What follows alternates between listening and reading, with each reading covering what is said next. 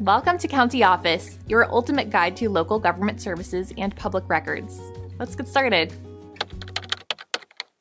What is the difference between pharmacist and pharmacy technician?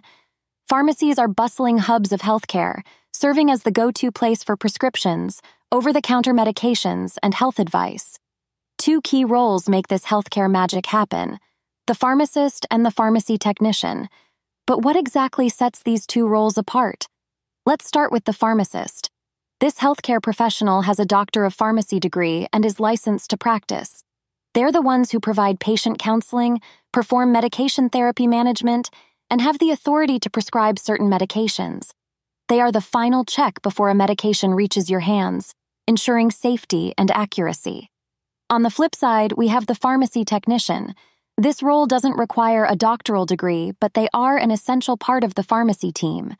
Pharmacy technicians assist pharmacists by filling prescriptions, interacting with patients, handling administrative tasks, and even preparing medications under the supervision of the pharmacist.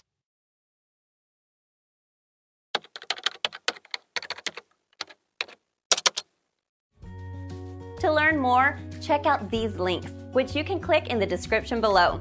And feel free to comment your questions. We're here to help. Thanks for tuning in to our video. Please like and subscribe and leave a comment below. See you in the next video.